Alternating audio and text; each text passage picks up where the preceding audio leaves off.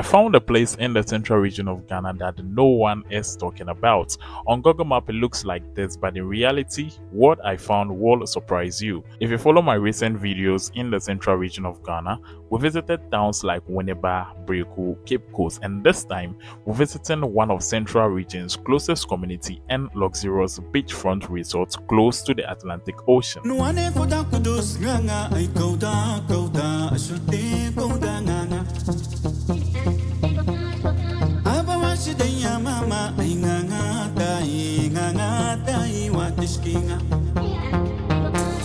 I always get inspired by a quote before traveling to a specific location.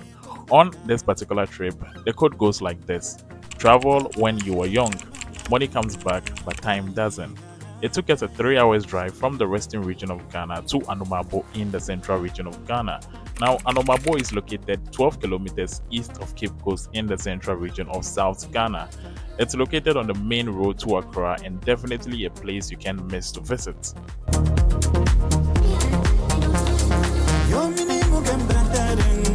Anomabo meaning stone for beds or bedrock. It's a history thing, so I'll leave the history link in the description below so you can read more about this place. I personally didn't expect such luxury and nature in this part of central region Ghana, so when I had the opportunity, the first thing I could do was explore these bedrocks.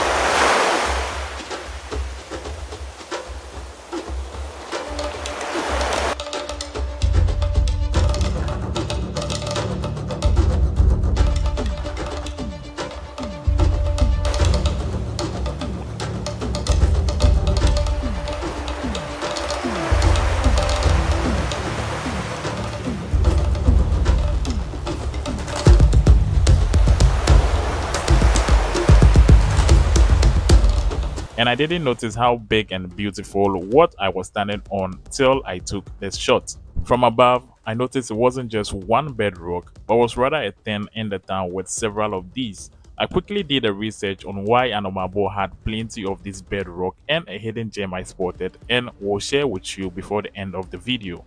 The skyline of Annamaboe was one I barely see.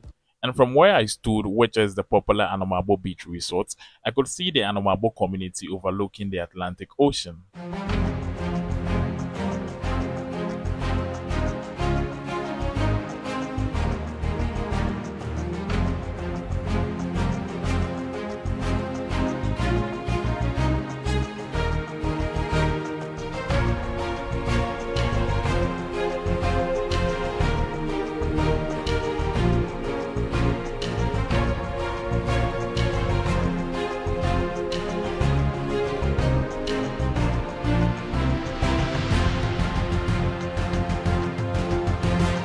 From history, Anomabo had long been a coastal trading center before it was established as a slave trading port, which caused the town to rise to prominence in the 17th century. The main occupation for Anomabo inhabitants is fishing, with farming being the second most popular occupation in the community. Other occupations in Anomabo include trading as well as various artisan jobs.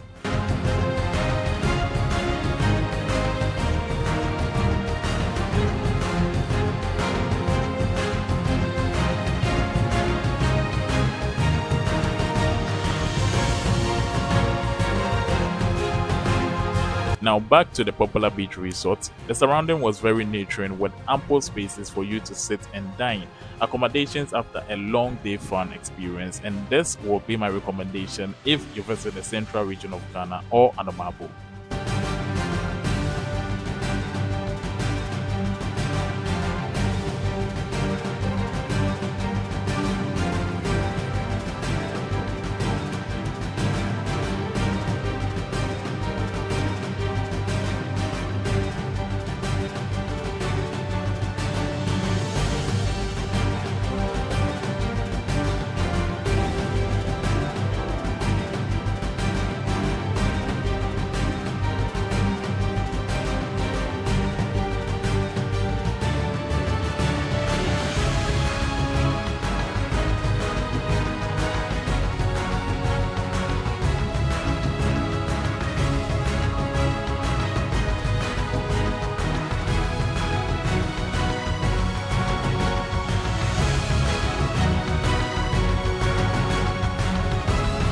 Here's what our breakfast looked like, and this was a thing.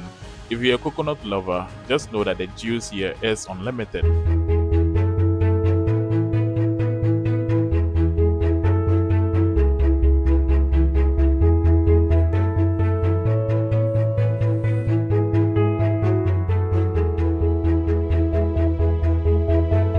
It's a nice place, and to be honest, this place is very, very highly recommended for anyone who is just looking for a serene getaway. Like, come on, like, and it's just in the morning. It's 10. I mean, you can't just see anyone. This is my style. This is my style this is my lifestyle. Like, I don't really like places with lots of people. So somewhere like this is heaven for me.